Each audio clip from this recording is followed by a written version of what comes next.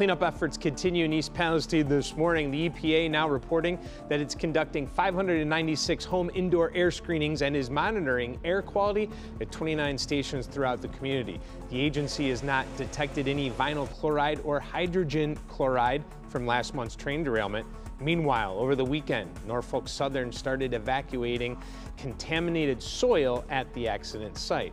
Well, the derailments are putting federal safety regulations in the spotlight. Back in 2018, a train safety rule was repealed by the Department of Transportation. But did this change make things more dangerous for trains carrying hazardous material? Brandon Lewis verifies. After the train derailment in East Palestine, Ohio, Transportation Secretary Pete Buttigieg posted this tweet.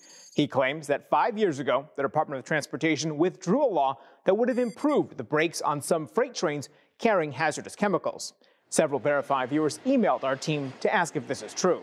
So let's verify. Did the Department of Transportation repeal a train safety rule in 2018?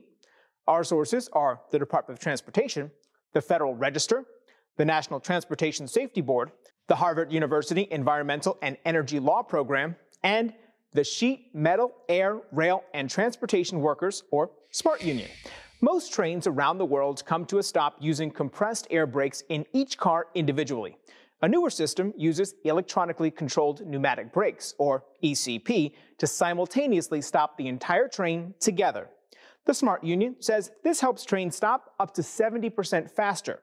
In May 2015, in the wake of two high-profile derailments, the DOT released a rule requiring trains carrying highly flammable, hazardous material to install ECP brakes. But 2 years later, the DOT determined that the cost of ECP brakes outweighed their benefit, and in 2018, reversed the rule.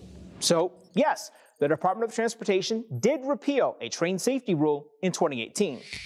The National Transportation Safety Board says even if this rule was still in effect, it would not have prevented the derailment in East Palestine.